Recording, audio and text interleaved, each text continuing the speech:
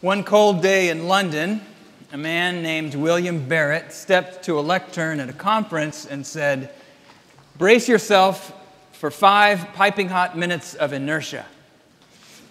Then he began a recitation of each of the 415 colors in a paint swatch collection. Damson Dream, Dolphin, Dayroom Yellow, Dead Salmon, etc., etc., etc. The title of Mr. Barrett's talk was Like Listening to Paint Dry. And if you think it sounds like a boring talk at what must have been a pretty boring conference, you're absolutely right, because William Barrett was one of 20 speakers at the first annual Boring Conference. Not the first conference ever to be boring, but the first conference that actually titled itself a boring conference. For 7 hours, a string of dreary experts, by which I mean experts in dreariness, they held forth on topics like the intangible beauty of car park roofs and personal reflections on the English breakfast and my relationship with bus routes. It was all the idea of James Ward. After hearing that something called the Interesting Conference had been canceled, he fired off a tweet that somebody ought to organize a boring conference. And the response was so energetic, boredom energizes some people, you see, he decided he'd do it. 50 tickets were gone in 7 minutes, and before long, James Ward himself was kicking off the day's events with a discussion of his necktie collection. It was accompanied by PowerPoint slides just in case the topic wasn't intrinsically deadly enough. Is it telling that we live in a time when boredom has to be planned for and sought out? It's true there were a couple of years there during the pandemic when boredom might have come a little easier to us, but busyness seems to have made a full recovery, hasn't it? Interestingly, the concern about the scarceness of boredom is not new. Almost a century ago, a German architect named Siegfried Krakauer worried about the state of permanent receptivity that, get this, radio listening might produce in us. His remedy was extraordinary radical boredom. He recommended on a sunny afternoon, when everyone is outside, one would do best to hang about the train station, or better yet, draw the curtains and surrender oneself to one's boredom on the sofa. Of course, Mr. Krakauer was writing long before Twitter and Instagram and the like.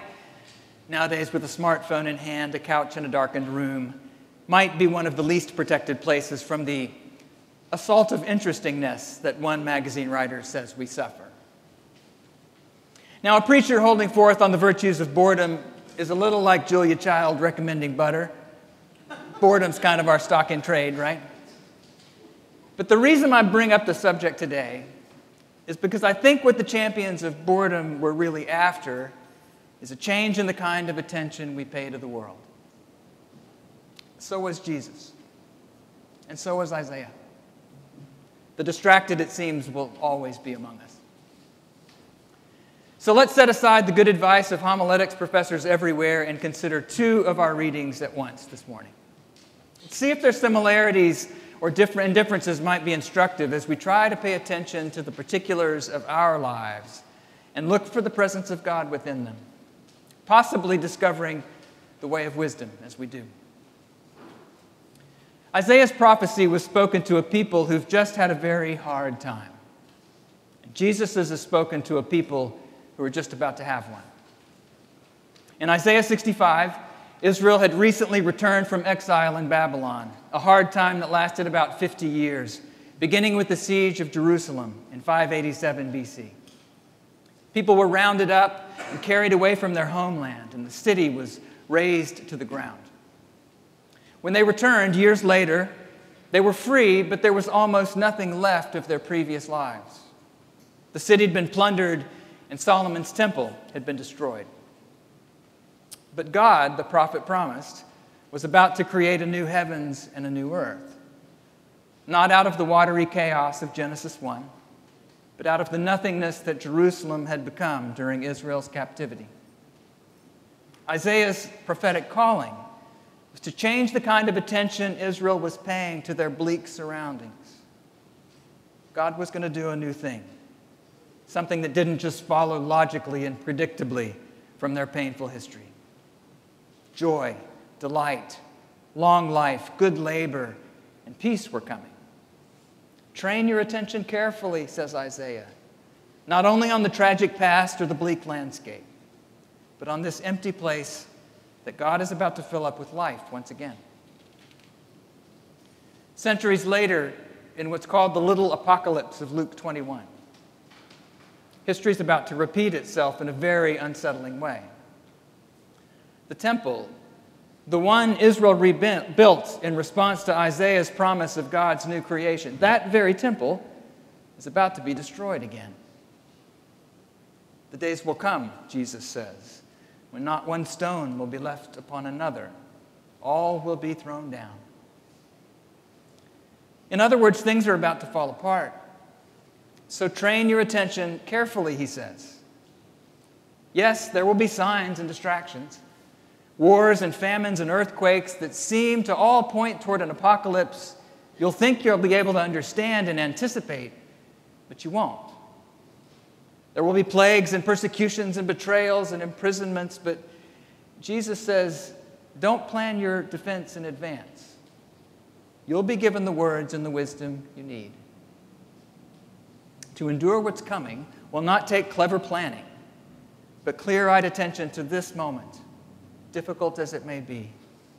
Train your attention on the here and now, whether a temple's about to be built or about to tumble down.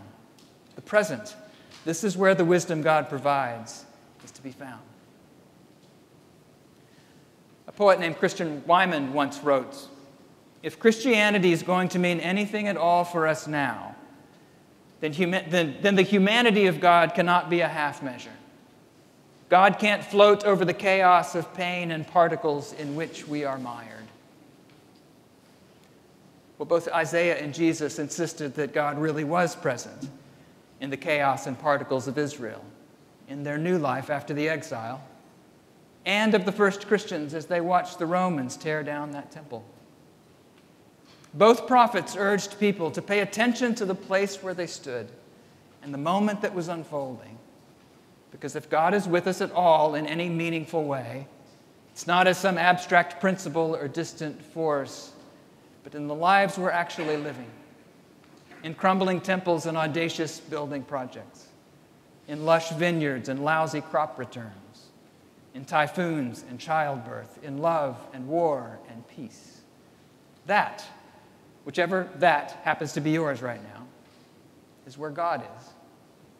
And that, whichever that happens to be yours, is the moment on which God needs you to train your attention. So what is your right now? And how might God be present to it or in it? Or put another way, what is it that distracts you from being present to the moment at hand? These kinds of questions aren't just for people about to build a temple or about to lose one. They're also for people worried today about a market collapse or climate change or the end of democracy tomorrow. Jesus isn't saying we should pretend such things could never happen. In fact, he said such things almost certainly will happen in one form or another. But he told us in so many ways not to waste today filling up barns with stuff we think we'll need for some other day. He told us we should live like lilies and sparrows, didn't he? Not worrying so much about tomorrow because today's trouble's enough for today. He told us, yes, there will be earthquakes and famines and wars in our future.